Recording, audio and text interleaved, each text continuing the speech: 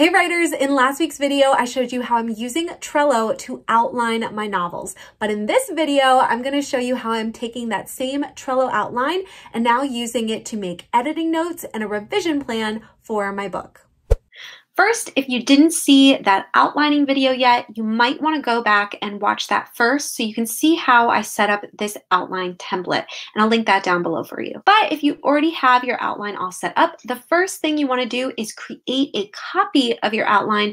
So if you go ahead and change things during this process that you don't end up liking, you can always revert back to your original. Then for editing, I've been using the following features. First, I use checklists, and I use this to mark off things I want to edit for each scene. And these usually come from the notes I've personally made from my fast read through of my novel. And then I go ahead and check them off as I do them. This past read through that I did for my young adult fantasy novel, I actually used an ebook version of my novel on Kindle and made highlights and notes directly in the ebook. And that was really helpful and cool. So if you'd like to check out the video I did about how to do that, I'll link that video down below for you as well. Then another section I usually add is for recording the most helpful feedback I've gotten from my beta readers. If you don't know what a beta reader is, my goodness, they are so helpful in improving your book.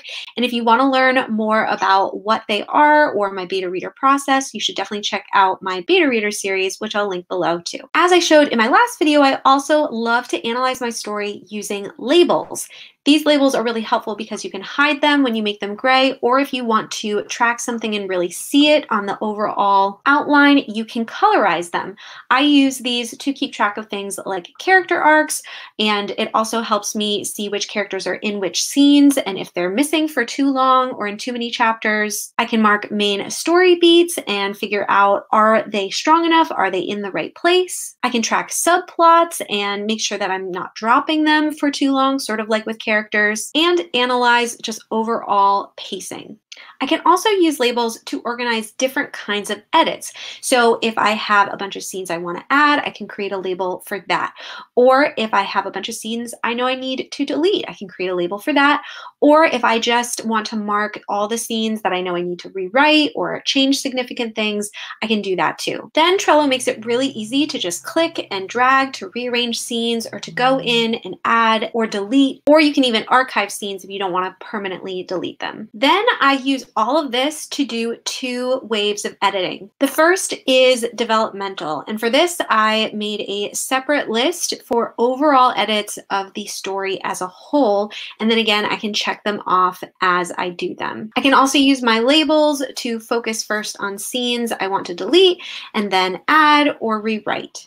I can also use my labels and even search for certain labels to focus on different kinds of edits I want to do. If I want to go in and just do all the new scenes first, or scenes I want to rewrite, I can just search them like this and they all pop up in a nice, clean, easy to find manner. Then, as I was showing you earlier, I also create checklists within each scene card so I can go through the lists chronologically if that's how I want to edit and check things off as I go. As I said in my last video, you can totally do so much of this kind of stuff in a program called Scrivener, but since I haven't purchased Scrivener yet, I've loved that this Trello board is free and it also has some similar functions. Trello is also super useful for productivity, like how I used it to create my digital Kanban board. So if you missed that video and you want to crush your goals and be more productive, I'll link that for you down below as well. If you try any of this out and love it, don't forget to share this video on Instagram or Twitter to help your other writer friends out, and tag me because I'd love to see it and know that it's helping other people and give you a shout out. And if you're looking for more writerly related videos, you can check out one of these two videos and we'll see you there.